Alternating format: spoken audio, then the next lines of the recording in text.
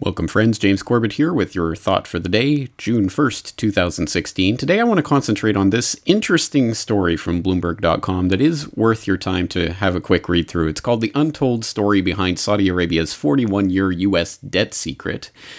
And it requires a bit of context to understand the relevance of this story to a bigger story that's unfolding that I've been talking about for a couple of years right now and is continuing to unfold, but still some interesting pieces coming out here and there that add up to, I think, much more than what this article might let on at first glance. So let's put this article in perspective by going back to the beginning of the year when Bloomberg had this article: Saudi Arabia's secret holdings of U.S. debt are suddenly a big deal. Secret holdings? Yes, that's right. It's a secret of the vast U.S. Treasury market, a holdover from an age of oil shortages and mighty petrodollars. Just how much of America's debt does Saudi Arabia own? But now that question, unanswered since the 1970s, under an unusual blackout by the U.S. Treasury Department, has come to the fore as Saudi Arabia is pressured by plunging oil prices and costly wars in the Middle East. In the past year alone, Saudi Arabia burned through about $100 billion of foreign exchange reserves to plug its biggest budget shortfall in a quarter century. For the first time, it's also considering selling a piece of its crown jewel, state oil company Saudi Aramco. The signs of strain are prompting concern over Saudi Arabia's outside position in the world's largest and most important bond market. And this article goes on with some of the details, pointing out, for example, that Saudi Arabia is the world's third largest holder of foreign exchange reserves, behind, of course, China, with over $3 trillion, having been built up as the engine of the New World Order over the past couple of decades, as George Soros is fond of coining it, and then Japan, and then Saudi Arabia. But it has been, and everyone knows it has been, a secret of sorts for the last 4 decades. Well, how much of the U.S. Treasury market is Saudi Arabia? And the U.S. Treasury has gone out of its way to black that out by lumping Saudi Arabia in with 14 other nations under a broad term, oil exporters. And we know that there are $289 billion of U.S. treasuries held by oil exporters, but how much of that is Saudi Arabia? And that's been a question, a secret of sorts. It just hasn't been reported since the 1970s. And that's been known about, but it has, as this article notes, suddenly become a big deal this year, not only because of the oil glut causing the Saudi Arabian short squeeze, which has caused them to have to liquidate some of their foreign reserves and bring that home in order to plug their budget shortfall, but also because of the limited hangout politics taking place around the 9/11, the 28 pages and the 9/11 lawsuit distraction that the MSM has been touting recently. So Saudi Arabia warns of economic fallout if Congress passes 9/11 bill. You'll remember that story from a couple of months ago, where the New York Times estimated that they had up to $750 billion in Treasury secretaries that they could dump on the markets if America went ahead with their plans to allow the 9/11 victims' families to sue Saudi Arabia for culpability in 9/11. Now, obviously, there are many things to say about that from the perspective of 9/11 truth, some of which I have said on this podcast in the past, but just from the perspective of the feasibility of this alone, and the question of whether this is an unsurmountable economic shock that would throw the U.S. into turmoil, well, we can turn to some sources. For example, can the U.S. Treasury market absorb a $750 billion Saudi Arabian fire sale on 247wallstreet.com that points out that, in fact, over the past 21 months, China has divested itself of $780 billion in U.S. treasuries. And despite that sell-off, interest rates on U.S. government debt has not increased since China began liquidating its treasuries. That means a $780 billion liquidation in under 2 years is absorbable, since it just happened. And more than absorbable, it didn't even create a dent in the treasury market. So there you go. Again, showing that this story is a lot of hype and politics, but even that number, 750 billion, what hat did the New York Times pull that number out of? Well, Bloomberg went on with this story, and earlier last month, in mid-May, they finally, under a Freedom of Information Act request, the U.S. Treasury, for the first time ever, decided to disclose Saudi Arabia's treasury holdings. So they disaggregated it from that oil exporters number, and they revealed 116.8 billion. That is the number, the amount of treasuries that the Saudi government holds or held in March of this year, in the first time that they ever reported that number. So 116.8 billion, a far cry from the New York Times 750 billion. Now, To be fair, that probably isn't 116.8 billion either. Saudi Arabia almost undoubtedly, like some other nations, has treasuries through proxies in foreign countries that then count towards those foreign countries' holdings of U.S. treasuries rather than Saudi Arabia's holdings. So, for example, like we talked about in a previous QFC, China was secretly buying U.S. treasuries through Belgium, through Euroclear in Belgium, which increased Belgium's treasury holdings substantially in a short period of time, which was a mystery until it was traced back to China. Well, Saudi Arabia undoubtedly does a similar things. So this $116.8 billion number is probably not right, but it is almost certainly not the $750 billion that the New York Times was reporting. Anyway, all of this is to say that this question of the secret holdings of Saudi Arabia's treasury holdings has finally been disclosed because of Freedom of Information Act request, which led to this story in Bloomberg, the untold story behind Saudi Arabia's 41-year U.S. debt secret, which starts off like an exciting action-adventure tale. It was July 1974. A steady pre-dawn drizzle had given way to overcast skies when William Simon, newly appointed U.S. Treasury Secretary, and his deputy, Jerry Parsky, stepped onto an 8 a.m. flight from Andrews Air Force Base. On board, the mood was tense.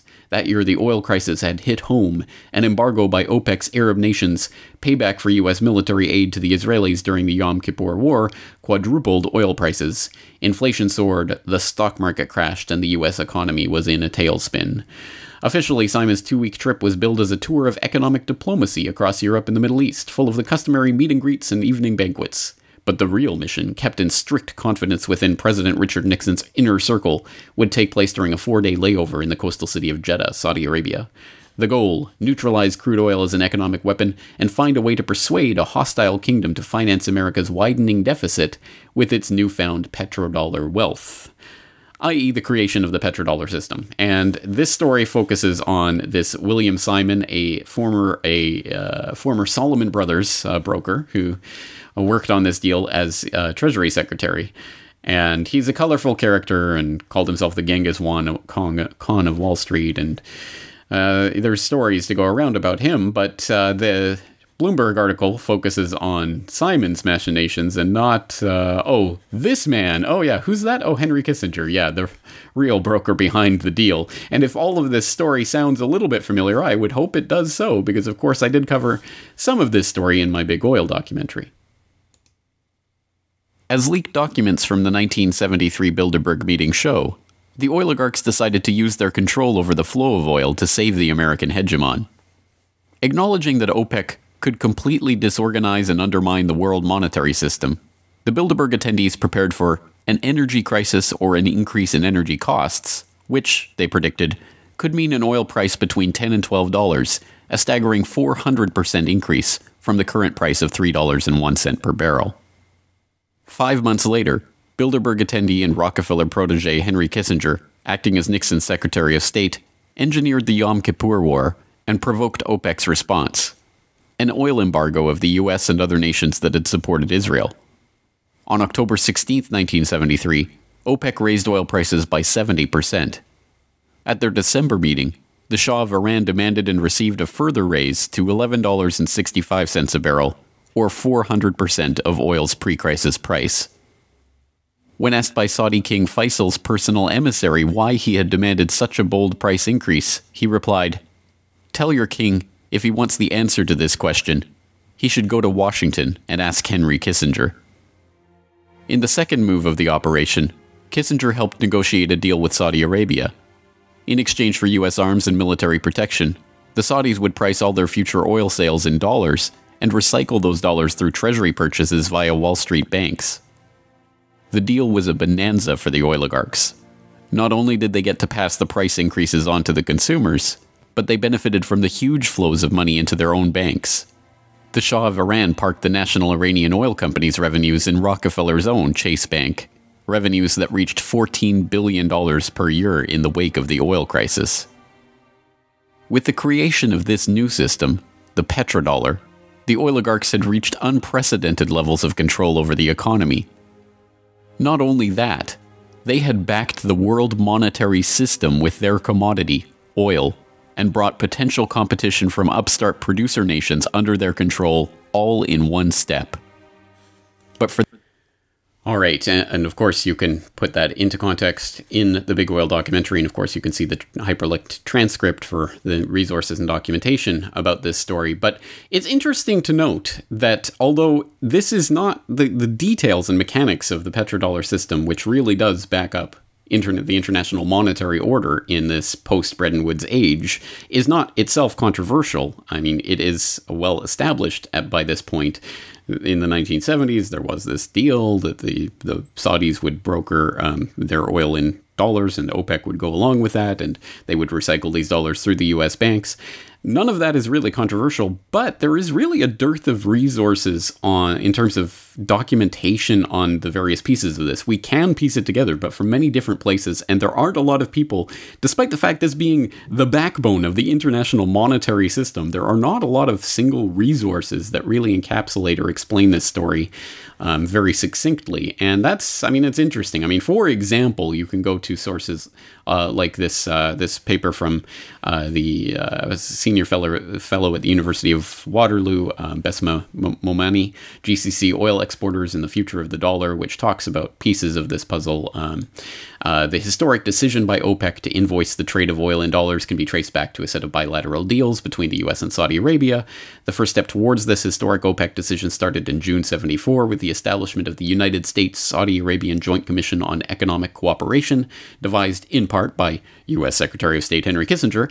The Joint Commission would facilitate annual meetings between Saudi finance and U.S. Treasury officials, and this Joint Commission, amongst many other things, blah, blah, blah, would help recycle Saudi petrodollars through the purchase of U.S. goods. So that is, as I say, the backbone of the system, and you can find bits and pieces about this all over the place. The U.S. Government Accountability Office back in March of '79 had this report on the U.S.-Saudi Arabian Joint Commission on Economic Cooperation, which was the backbone of this petrodollar agreement that was formed in 1974, and that has been made public and declassified. Basically, the GAO was saying, hey guys, you should be advertising this to U.S. businessmen so they can take advantage of this opportunity. And that's the report, and you can read through this report and the details that it has on what really is the backbone of the petrodollar system right here in black and white. They talk quite explicitly about the different pieces of this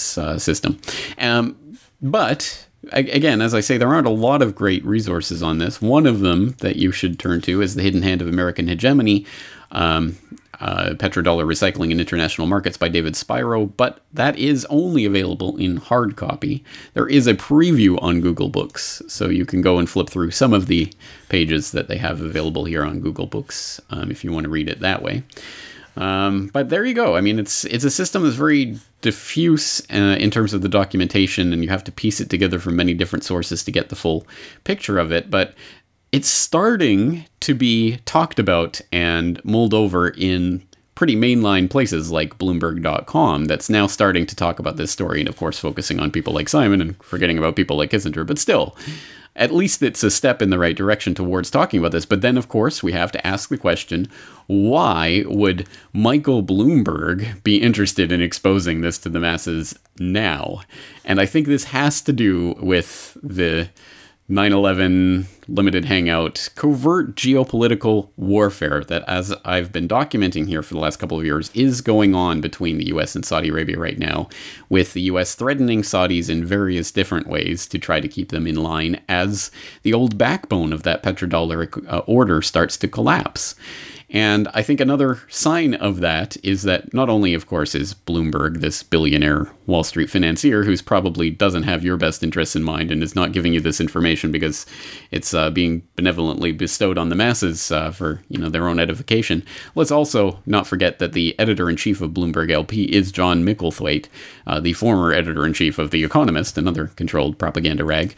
And let's not forget that at least since 1996, from what we documentably, verifiably he has been attending Bilderberg.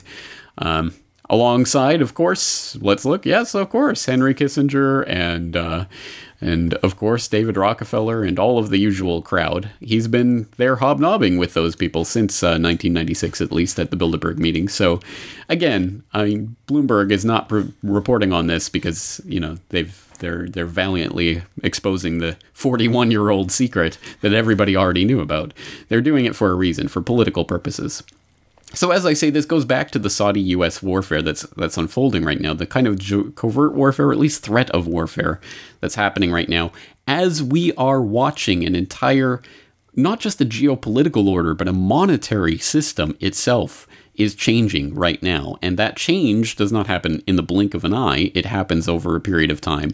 And undoubtedly, with all of the secret diplomacy that the general public didn't know about for decades afterwards, that was taking place in the 1970s during the oil crisis and the subsequent events there, just as in that situation, undoubtedly there are similar secret missions and agreements and backroom deals that are being struck right now that will form the basis of whatever order is coming next. And unfortunately, again, we are in the position of having to piece that together from the outside. But we can certainly see this happening through things like the Bloomberg starting to reveal the pieces of the old order in time for them to pull the rug out from under Saudi Arabia if and when they need to do so. So again, if you go to Corbettreport.com and just type Saudi Arabia into the search bar, or maybe use the search by tag, and you'll find some of this reporting that I've been doing for years now on Saudi Arabia and the US and the tensions that they've been increasingly going under, which is, as I say, destabilizing not just the order in the Middle East, but the international monetary system itself. Fascinating stuff, potentially very dangerous stuff, but at any rate, we live in interesting times. So I'll leave it there for today. But if you do have any good resources on either this particular what's happening right now, or on the petrodollar system itself, any good overviews or pieces that we can use to put more of these puzzle pieces into place, like the hidden hand of American hegemony or these GAO documents, please do put the links in the comment section as always, and we'll start to piece this together for future reporting on the subject. Once again, James Corbett of Corbettreport.com, thanking you for all your support that helps to make this work possible. I'm looking forward to talking to you again real soon.